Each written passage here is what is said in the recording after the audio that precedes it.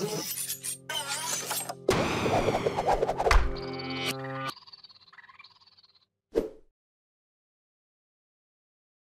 to the time of flight Flowmeter. A time of flight Flowmeter uses ultrasonic sound waves to measure fluid velocity. This kind of meter consists of two transducers, one on each side of the pipeline. Each transducer is capable of transmitting and receiving ultrasonic sound waves. At sea level, an ultrasonic wave travels through air at the speed of sound, 1,100 feet per second, or 340.29 meters per second. The time of flight Flowmeter operates on the principle that the speed of an ultrasonic sound wave will increase when transmitted in the direction of flow movement. This Flowmeter also operates on the principle that the speed of an ultrasonic sound wave will decrease when transmitted against the direction of flow movement.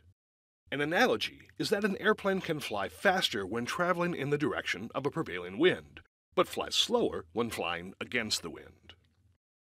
Here is how the time of flight meter works.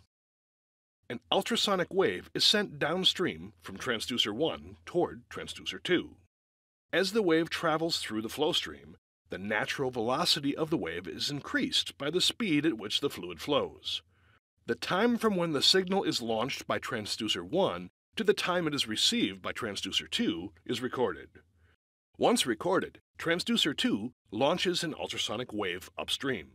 By moving against the direction of flow, the wave travels at its natural speed minus the velocity of the fluid. When transducer 1 receives the signal, the time is recorded. If the fluid flow increases, the ultrasonic wave going downstream from transducer 1 will take less time to reach transducer 2, and the wave going upstream from transducer 2 will take more time to reach transducer 1.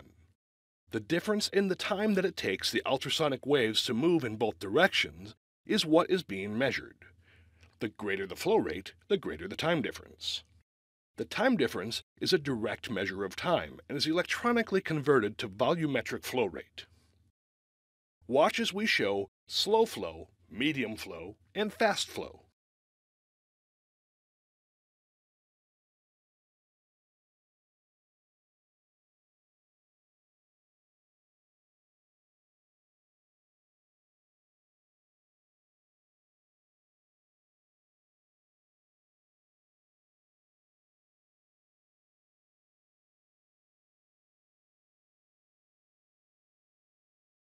A requirement for this type of flow meter is that the liquid being measured must be relatively clean.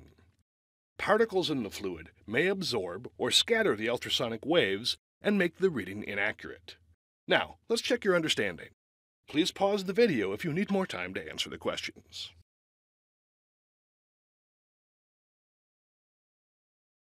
Sound waves are accelerated when they travel in the same direction of a fluid they are passing through.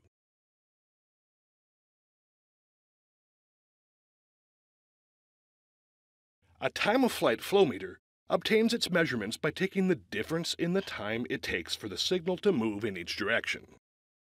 Congratulations, you have successfully completed this learning object.